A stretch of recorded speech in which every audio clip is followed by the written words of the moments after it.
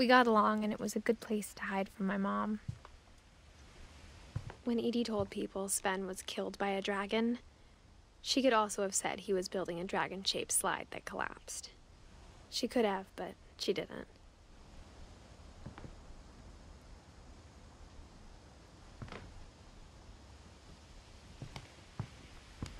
One summer, they evacuated the island, but Edie refused to go. For a few weeks, she was a celebrity.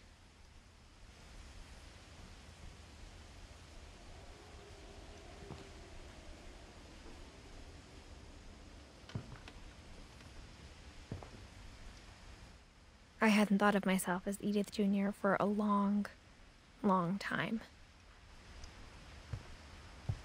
Edie gave a big interview about a mole man living under the Finch house. My mom was furious.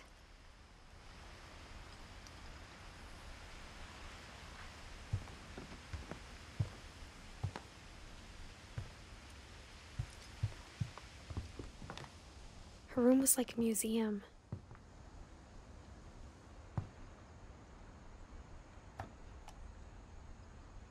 For 500 years, the Finches have been famous throughout Norway for their fortune and misfortune. Odin Finch buries the latest victims of the family curse, his wife Ingeborg and their newborn son, Johan. On January 7th, 1937, he set sail with his family and his house, hoping to leave the curse behind. But 40-foot waves off the coast of Washington send the house and Odin to the bottom of the sea. Odin's daughter Edie, with husband Sven and baby Molly, step ashore on their new home, Orcas Island. Odin Finch is the first to be buried in the new family cemetery. His daughter Edie is already dreaming of a new Finch house.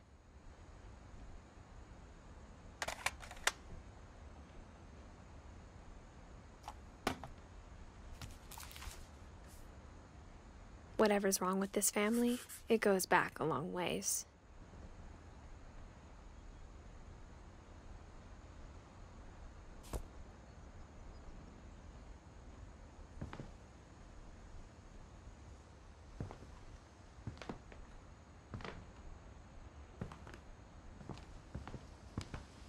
Edie knit me a new pair of gloves every year, just in time to replace the old ones. Louis died a week before we left, but Edie had already started to memorialize him.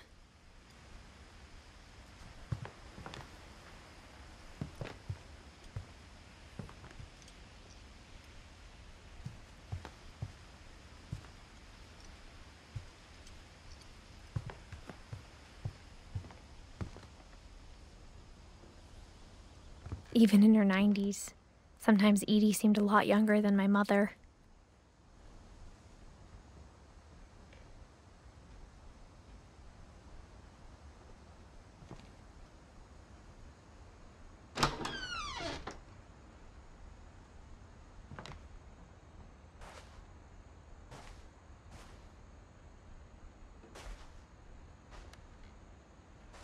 The only trace Grandpa Sam's first wife, Kay, left on the house was the pink bathroom. It was a pretty big trace.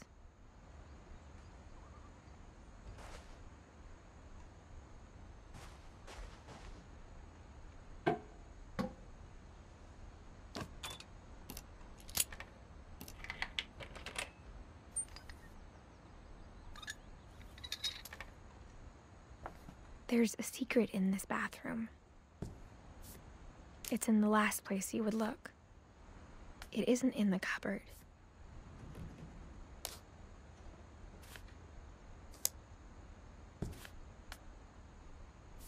It's hidden in this book.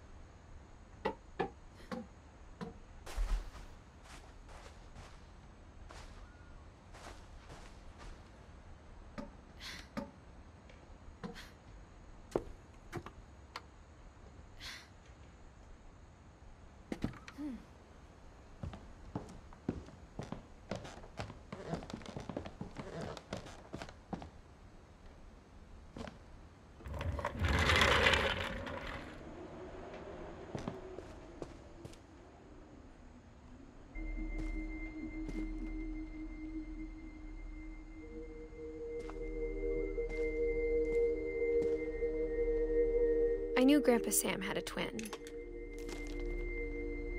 and that he never talked about him.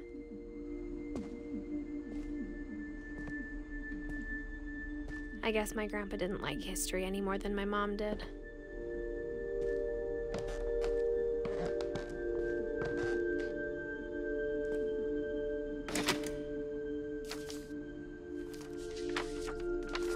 How I Want to Remember My Brother by Sam Finch. The thing I remember is that when he made up his mind, that was it. My brother said he'd die before he ate another mushroom, and he did. At Barbara's funeral, we swore we'd never be afraid again, and he wasn't. I think Calvin always wanted to fly.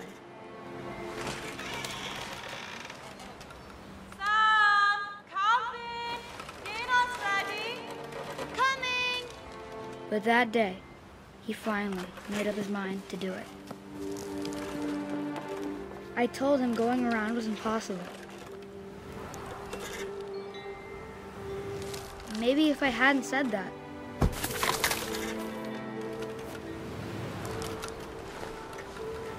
Alvin, I'm not gonna tell you again. Maybe if the wind hadn't picked up. Then maybe he'd still be here. But I doubt it. I think he'd already made up his mind. That's what I want to remember about my brother.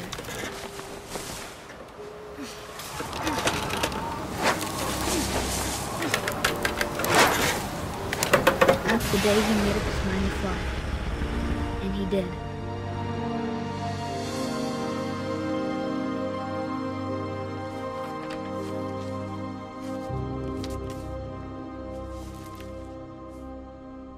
Calvin's story felt strangely familiar. When I was younger, I remember trying to do the exact same thing.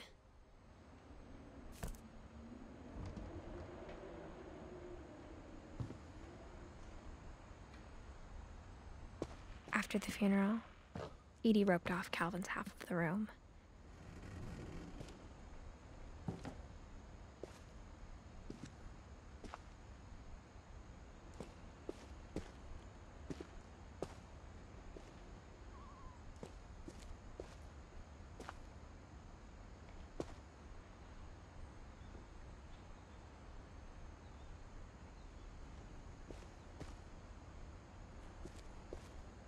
Mom said Grandpa Sam enlisted at 18 and never set foot in the room again.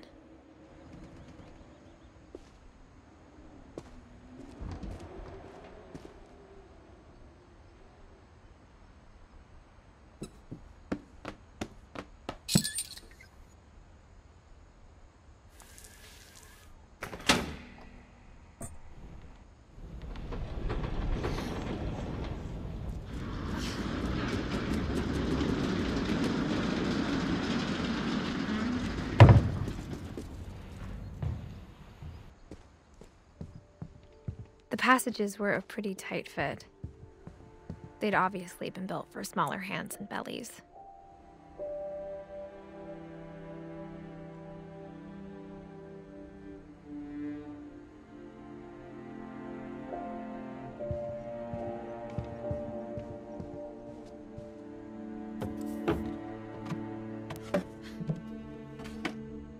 Growing up, I always thought of Barbara as a child star.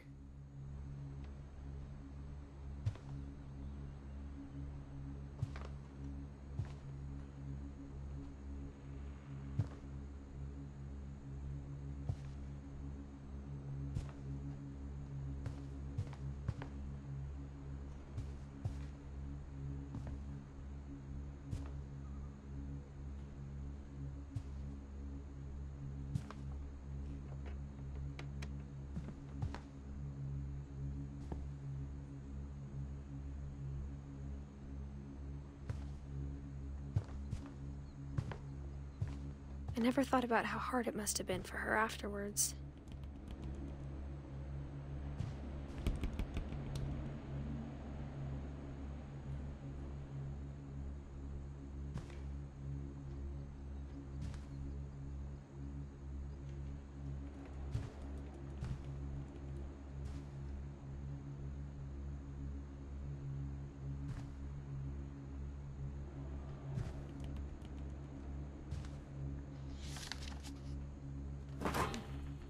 Of all the stories people wrote about Barbara's death, I'm surprised Edie saved this one.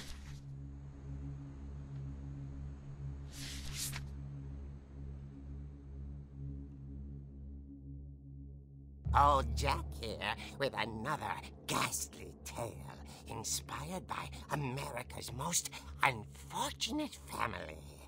I'm calling it The Surprise Ending of Barbara Finch.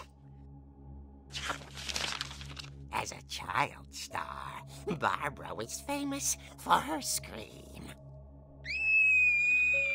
Now at 16, she was all washed up, a has-been. But in a lucky break, she'd been asked to perform her signature scream at a local convention for monster movie fans. It was just the boost her career needed. Unfortunately, her scream hadn't aged well. Getting better. I think you just need the right motivation. Her biggest fan and current boyfriend, Rick, was about to demonstrate when... Now that was a great scream. It was Barbara's father, Sven. He'd slipped into a table saw and had to be rushed to the emergency room. So Barbara got stuck babysitting her youngest brother, Walter. Her convention comeback was canceled. Okay, I'm hearing frustration, but I'm not hearing terror. What if I tried... A gang of hoodlums in Halloween masks have been terrorizing Orcas Island tonight. Police are urging residents to... That came from the basement. You're right! Also, I loved your delivery on that. Why is your basement door locked? Because my dad likes making puzzles and secret passages. There's a key hidden in the music box. The secret is to keep winding and winding until finally the key pops out. Thanks, babe. I'll be back in a sec. 20 minutes later, Rick hadn't returned. So Barbara went to look for him, right on cue. She reached for the music box. And as she wound the key, she listened for Rick, but the house was silent.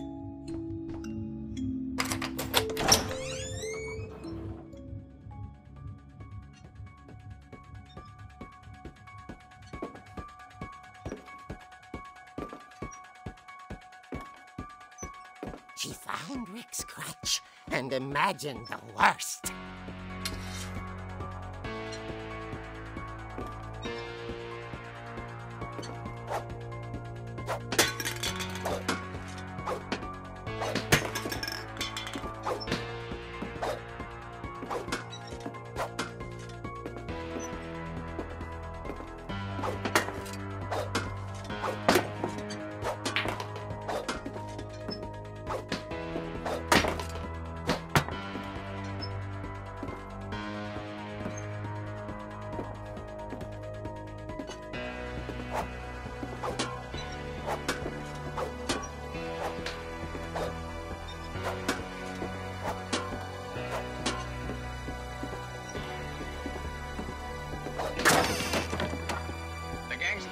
Infamous Hookman killer, Dr. Carl Hamill, who impaled and then ate his family 10 years ago tonight.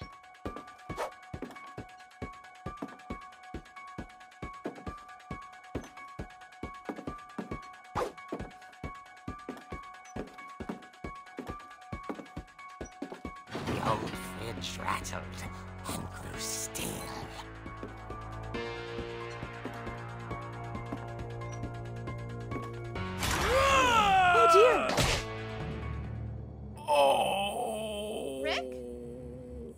Barb, relax. I was just trying to scare you to help you find your scream. Well, I'm not scared, Rick. I'm furious. Then act furious.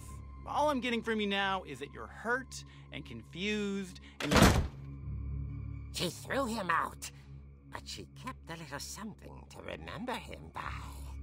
Barb, have you seen my other crutch? And she was still holding it when she fell asleep watching the late picture show. Hours later... Barbara! Walter, what's going on up there? Ah! Okay, I'm coming up, but if this is a trick, you're dead, Walter.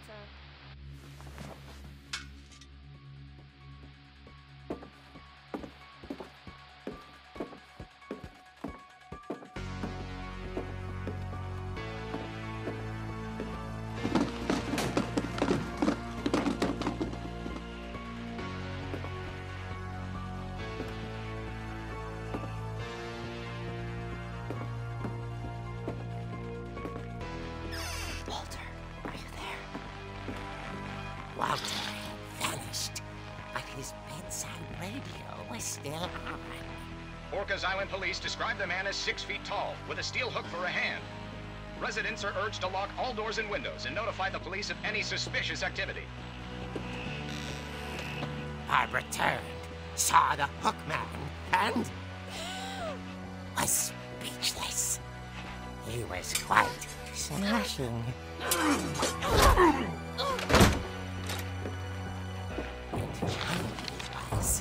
He couldn't get enough of Barbara. Okay, Barbara, there's gotta be another way out of here. Not. She played her part beautifully.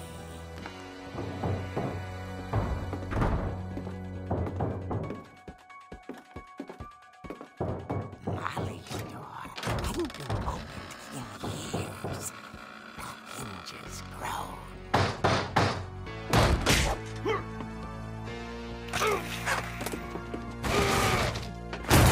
He wasn't moving, but she sensed the story might not be over yet.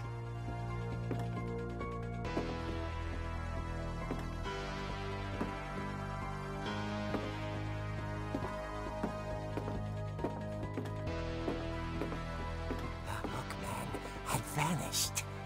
She listened for his breathing, but all she heard was...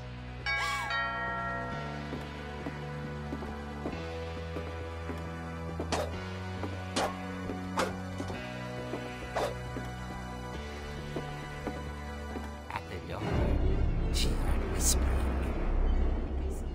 It was coming from inside the house.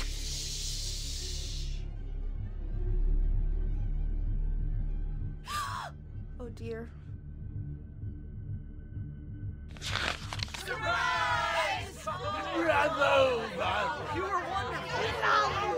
The monsters had come to surprise her. For Barbara, it was a dream come true. Then she saw what kind of monsters they were, and she realized what was about to happen. She was going to be famous. And with her final breath, Barbara Finch gave the performance of her life.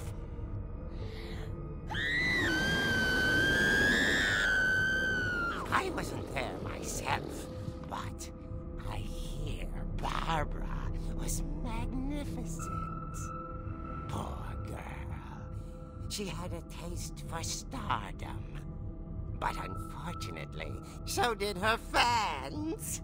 Of course, the police blamed it all on poor Rick, who disappeared the same night. And little Walter? Hiding under his bed the whole time. He took it all pretty hard, but that's another story.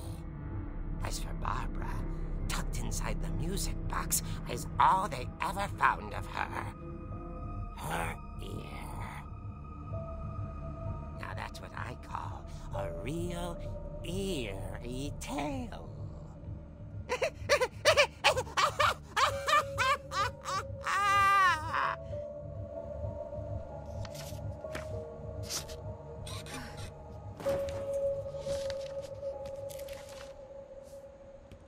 Edie told me all Barbara wanted was to be remembered, as absurd as that comic was. Maybe what Edie saw was a happy ending.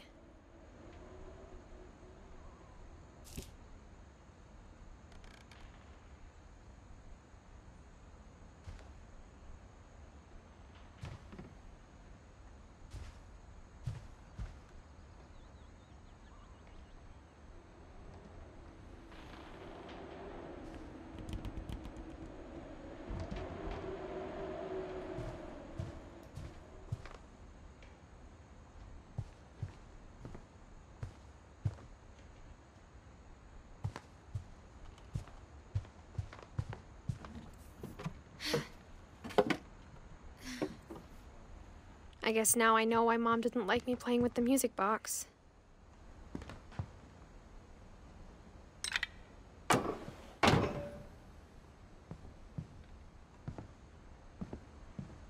Whenever people ask me about my family, the first thing they always want to know about is Barbara.